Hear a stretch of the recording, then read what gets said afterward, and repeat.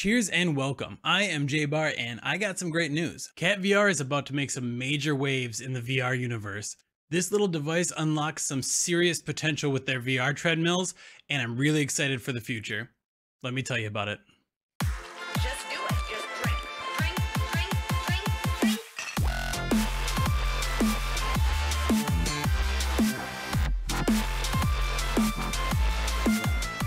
What I have here is an early dev kit of the NEXUS from CatVR. This little device unlocks CatVR's locomotion products, including both of their Katwalk C2 and Katwalk C1 treadmills, as well as their CatLock OS device. This is going to allow you to use their products on standalone headsets like the Quest 2, which really unlocks the potential because now you'll be able to play games that were typically locked into the Meta Oculus store. This is particularly exciting because CatVR is saying that this is going to be their bridge between all standalone headsets. So that's not only the Quest 2, that's also the Pico headsets coming out, that's PSVR 2, and others that might come out in the future. Another huge benefit to this device is that it greatly lowers the cost of a Ready Player One like setup that you can have in your home. With this, you don't need a VR capable gaming PC to play your games on a VR treadmill. Now you can just connect to this little mini PC and it will translate your movements into your headset so that you can keep going without the cost of an extra gaming PC. So especially with some current deals that CatVR has going on,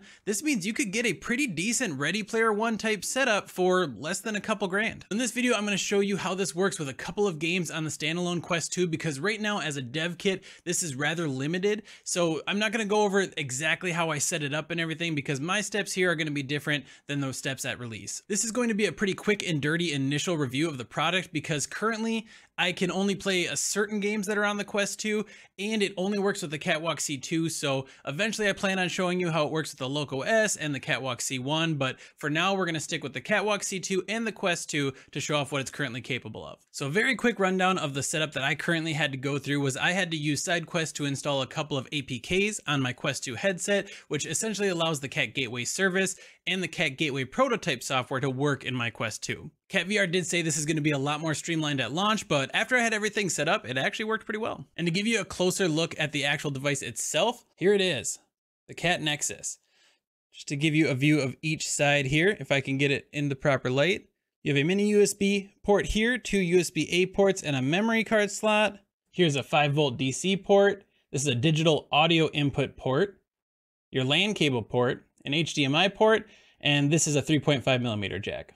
After I posted some pictures of the NEXUS in the CatVR Discord, one user named Freeman was able to identify that this is pretty much just an Android TV box that they must have reworked. And CatVR let me know that not all ports on here are really meant to be used at this point. Again, because it's a reworked Android TV box, some of these may never be used, but their plan is if any headsets need to use some of these ports in the future, they'll be able to adapt this for them. So currently to hook this up, I just plug in the power, make sure one of the USB ports has my treadmill plugged directly into it so the treadmill can communicate with the NEXUS. And then I connect an Ethernet cable into the LAN port here, which allows the Quest 2 to communicate with the treadmill setup, which does mean both of them have to be on the same network. CatVR did also let me know that you can connect this up via Wi-Fi, which is not something I have done yet since I have a cable in my office here where my treadmill is, but I understand that a lot of people out there may not have the ability to connect this straight up to their router or a switch in the same room that their CatVR treadmill is. And obviously connecting this directly into an Ethernet cable is probably the best for latency purposes, but not everyone is going to be able to run a cable to this device and have it plugged into their treadmill at the same time. So streamlining that Wi-Fi capability at launch is going to be a good idea. So once I have the software loaded on my headset, all I have to do is open up the Cat Gateway prototype software, and then I can load the game through the launch options in there. You do get the same basic functionality that the Cat Gateway software gives you on the PC, but it's very minimal at this point in its stage of development. In the software, you can adjust your walking speed as well as your accuracy versus fluency, which is very important to make sure that walking feels right in whichever game you plan on playing. And the software reminds you that in-game you want to make sure that your direction source is set to your HMD. Now let's jump into Resident Evil 4 and see how it works. Once in Resident Evil 4, I was able to just hit the calibration button on my Katwalk C2 Plus, and I was good to go from there. I did a little bit of a test running around in the game at the beginning, and it honestly felt just as accurate as my PC version of Cat Gateway. And I did a little test taking smaller steps, and again, that felt pretty accurate. When I walked a little bit more slowly, I walked slowly in game, and when I picked up the speed in game. Combat, as expected, was quite a bit more immersive because you're able to run around and shoot and all that kind of fun stuff, and crouching down to pick things up just feels right, especially when you aren't limited by a wire. At this point during my testing, it became really clear to me that even in this early stage with the Cat Nexus, Cat VR has done a really good job at making sure that the movements on the standalone version here feel the same as if I was playing on my PC. I did try a little bit of backpedaling here, which felt about the same as on PC. It's really not that easy to do in general, and it takes a bit of practice to keep doing it. I don't do it a lot when I'm gaming normally, so just figured I'd try it out on here, and again, it felt pretty good. And jumping right into Blade and Sorcery Nomad on the Quest 2. Same thing, I just calibrated the Katwalk C2 Plus once I got in, and walking through the game felt actually pretty phenomenal in this. Each game kind of reacts differently. It's the same way on the PC version of Cat Gateway. Blade and Sorcery kind of has this little bit of momentum or buildup when you start going from walking to running, and that actually feels really natural on the Catwalk here. The little buildup is nice between walking and then starting to run, and it just kind of feels like you're building up that momentum to run, and it just kind of fits with the game. I did try a little bit of strafing and backpedaling here in Blade and Sorcery, which doesn't quite work as well, which I think is the same for the PC version. And again, that's just with how the game has you move. There's that little bit of delay. So when you're trying to just slide your foot to the side to strafe one direction, it's just a little bit slower than you would normally want it to feel.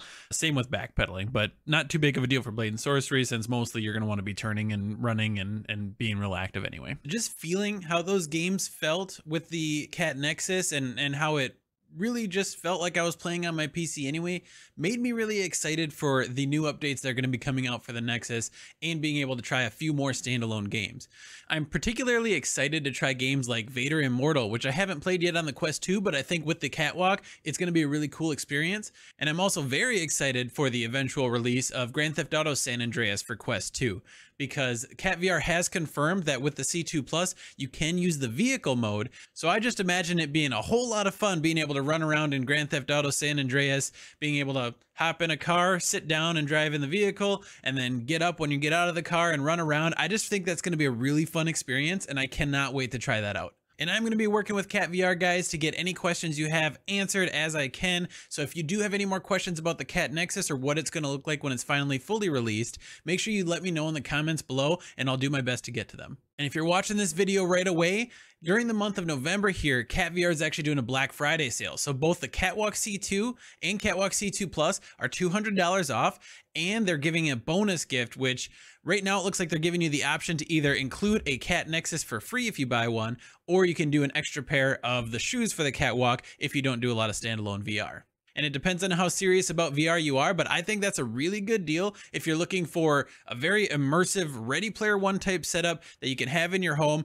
And there's a lot of good fitness aspects to it as well, so it could be a good investment if you're really into it. And if you guys want to do me a favor and support the channel, if you do go to their site and purchase anything, I will have a referral link below. It doesn't cost you anything extra, and if you use it to make a purchase, I get a little bit of a kickback, and it's much appreciated. I will also be doing a full video review once this Nexus is finally fully released and the software is fully unlocked, which sounds like it's going to be a little bit after Black Friday. So make sure you hit that subscribe button and the bell so you know when I post another video. You guys can also catch me live every week, Mondays, Tuesdays, and Thursdays at 8 p.m. Central Time using the Catwalk C2 Plus. I use it every stream and we have a great time. I'd love to see you over there on the Twitch. And there is something important I do need to shout out. I am going through a channel rebrand right now. Instead of being Beer and Headshots, we're moving over to jBahrVR. Just something I got to do to be a little bit more marketable, and more brands are going to be more willing to work with me. So you'll be able to catch me now at twitch.tv/jBahrVR, and I'll make sure that links are in the section below. And lastly, we got a great Discord community out there, guys. So if you want to join the Discord and be a part of VR community nights, and I'm working on a lot of things like a VIP section for subscribers to my Twitch and all that kind of fun stuff, feel free to hit the Discord up and check us out. And that's all for this video, guys. Can't wait to see you out there. Have a good one. Cheers. Drink.